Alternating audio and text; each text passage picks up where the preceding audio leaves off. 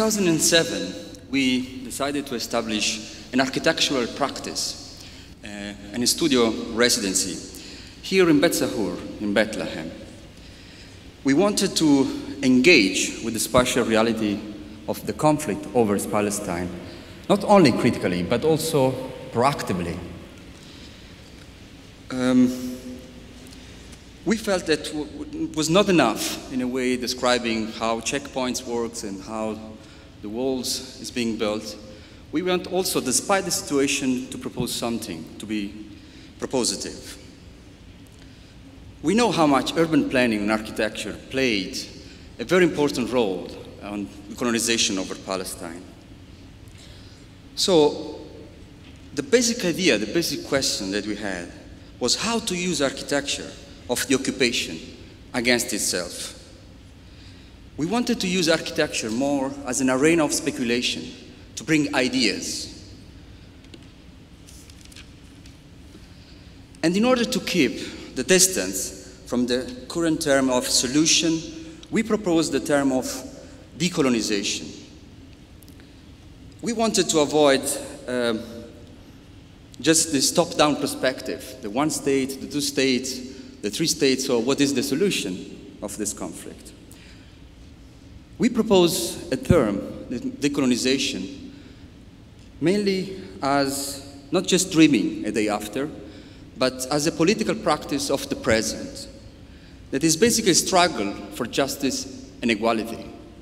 And without just dreaming that one day there will be a solution, it's a struggle that never ends.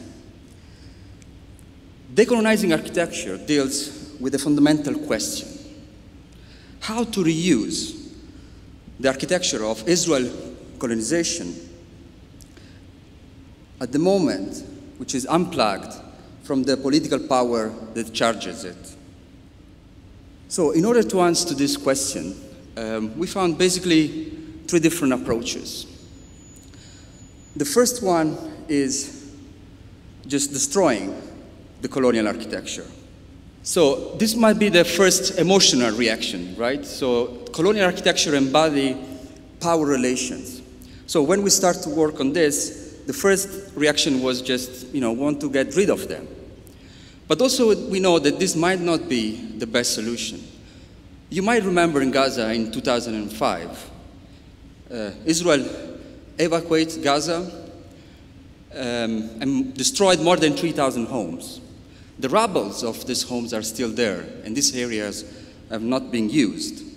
So maybe destruction might not be actually the best solution, or not always. The second possibility is just reusing them. And we know through colonial history how much, for example, new government reuse old colonial architecture. But also the simple reuse of colonial architecture is also dangerous. We know again that was an interesting discussion in post-colonial India between Nehru and Gandhi, because Gandhi was against reusing British colonial architecture. And here, for example, in our discussion that we had in several meetings with municipalities, with NGOs, with different individuals, they were afraid that what can happen in Palestine, that instead of changing, let's say, removing the colonizer, then you get a Palestinian gated community. And unfortunately, this is already happening somewhere, where you basically use the same fences, the same gates, and then what you just remove is that you have a new Palestinian elite, and these places cannot be used by all Palestinians. But exists also a third possibility, the one that maybe is more difficult, and the one that we try to engage with and to imagine, which is basically how it's possible to reorient the colonial architecture towards aims different from one they were designed for. Try to subvert its uses. And I want to give you an example of this. Here in Palestine, the Muqata in Ramallah. As you might know, this was already a British military compound, then was turned to be a Jordanian, and then an Israeli. There was a very interesting moment, just a few weeks, that worked in a very different way. There were many Palestinians that were imprisoned in Muqata before. They were tortured.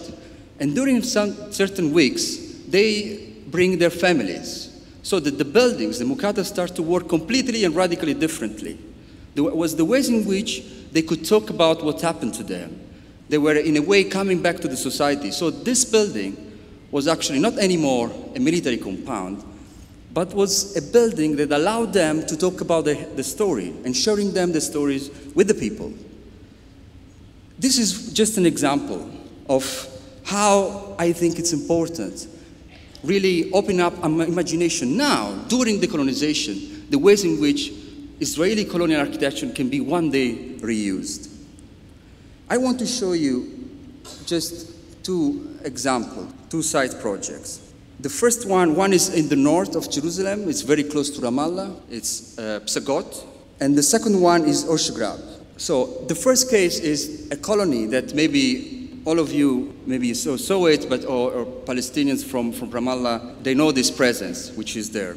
So the relation with El Bir Ramallah urban fabric is very clear. The settlement is on top of the hill, dominating the entire area. So this was our first case of investigation.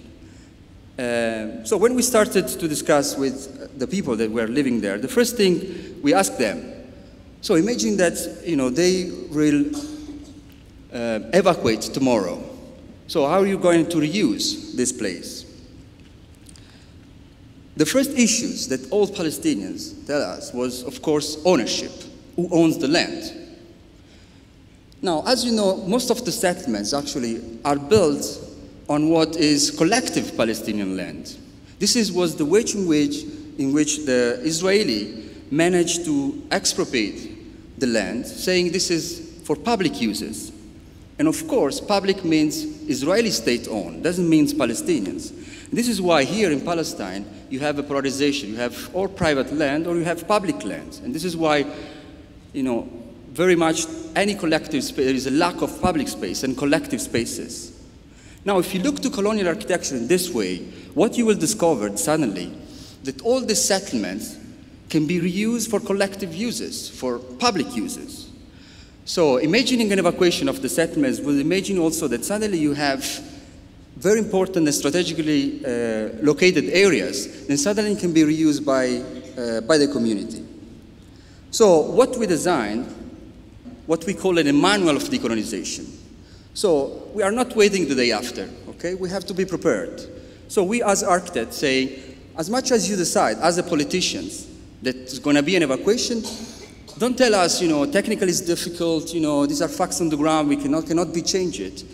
We produce a manual of decolonization, manual of architectural decolonization that suggests ways in which, for example, 3 single-house families actually can be combined together and be transformed in a school, in a kindergarten, in a clinic, something that the Palestinian community needs. This also will avoid the problem that I tried to describe before, that in a way only certain Palestinians will use what was before Israeli occupied land, so that suddenly these places can be part of the Palestinian community. And that sense also will be also the place where you just not, let's say, forget about the occupation or not just make a tabula rasa and thinking that maybe this allowed you to forget, not making a museum, but actually being active. And this architecture can be reused in a very different way.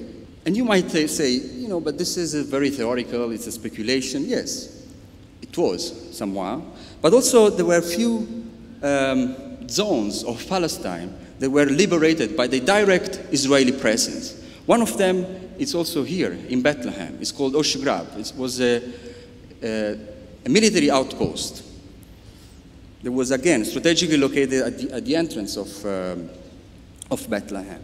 This case for us also was a very important case because it demonstrated, in a way, you can start to act and start to look at this project as a possibility of imagining this day after. And this is what happened, that Palestinians entered the Oshgrab military base, and they took everything. There was a violence against the building, and we had a lot of conversation about this violence against the building. And I can tell you that already this conversation for us was extremely important, because where some Palestinians will say, you know, we have to prevent this violence against the building. So we have to use the checkpoint, and we have to use the Palestinian police so that the Palestinians will not enter and destroy everything. We say, maybe this might be the best option. I think there will be a moment that certain kind of violence, like violence against this architectural of occupation, might take place, okay? And only after that, we as architects maybe can imagine something different. So, with the municipality of Bet Sahur, on the side of the hill, we helped them to think about a public park. That of course might sound, you know, for many like something very banal and unusual, but in a city like Bethlehem, you don't have public park. You don't have, because you don't have basically public land, because as I mentioned before, public land is the ways in which actually Israel operates to expropriate land. So, and to tell you how much this is a kind of important project, that this is not only Area C, where the Palestinians cannot build anything, as 60% of the West Bank, but it's also still, there is a military order on that. So there was a very courageous municipality that actually started to think about reusing this place, and is still working. However, I'm not, you know, living in outside of this country. I live here, and I know there is a colonization going on. So after 2 years, new settlers around the Bethlehem area started to, wanted to establish a new settlement. They call it Dema. So we started a kind of battle that shows here a kind of graffiti battle, okay? So they arrive on the side, they bring the flag, they write on the buildings, and the day after we remove them. They came back, but also we came back. So this goes for a long period of time.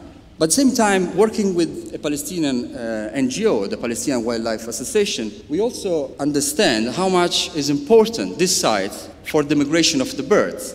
There are millions of birds migrating from Lebanon towards Palestine to Egypt. So we started also to, as a provocation to the civilian administration and the Israeli army, to think about that maybe this place should go back to the nature. In this case, we make holes, continue the destruction and the violence against this colonial architecture that allowed the birds to nest in this building. So every time that we presented our projects, the first reaction was actually always a smile. In the beginning, we couldn't understand why. Maybe, you know, we just appeared to be very strange and maybe even ridiculous to propose these projects. But also then we start to interpret this smile as the first moment where actually you can see the possibility to plan your future, the possibility of an agency, the possibility of not just waiting, you know, the political solution, but maybe something also that help you to decolonize the mind, because what we are very much interested is not just, let's say, decolonizing architecture in terms of architectural proposal, but we want to use architecture the ways in which actually people can start to think about their future and can start to think about how this architecture can be used tomorrow. Thank you very much.